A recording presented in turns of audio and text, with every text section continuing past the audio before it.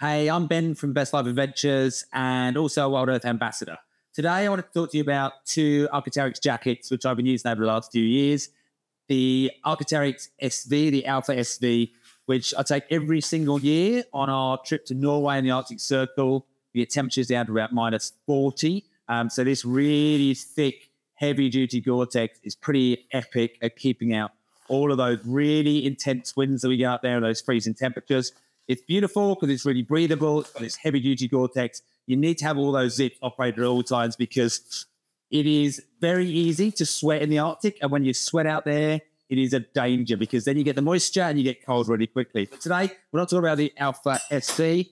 This is the jacket that I just used for a week in very Australian alpine conditions. So this is the Arcteryx Beta AR, or the all-rounder jacket.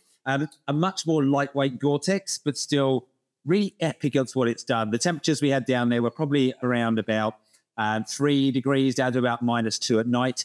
But we had a real mixture of, Australian high altitude alpine conditions. So snow overnight, sleet during the day, almost rain at times as well when the temperatures warmed up. And this jacket has been pretty damn epic in a way because nothing from the outside has got through. None of the rain, none of the snow has got through to me. And I've worn very little underneath it. I've probably only worn a 150 or a 280 at the most Merino base layer. And when you've got that little underneath, you really need to, when you're starting the day cold, have a jacket that is going to lock away all of that cold weather. Because the old phrase, be bold, start cold, it's quite hard to do in the morning when you're heading out. We were doing cross-country skiing, so having only one Merino base layer and this jacket on the top felt like it was a cold start. But keeping those winds and keeping that cold outside of the jacket was really important. And then as soon as the day started, being able to unzip these kit zips to get that ventilation in there, these are key to regulating your body temperature. So opening the front up, letting the air in, letting the air into the pit zips was a really important part of it. There are a couple of times on the trail where we were skiing, cross-country skiing up some of the mountains. And as we got higher and higher and the elements got worse and worse, the wind picked up, we got some sort of ridge lines where the wind was really whipping through.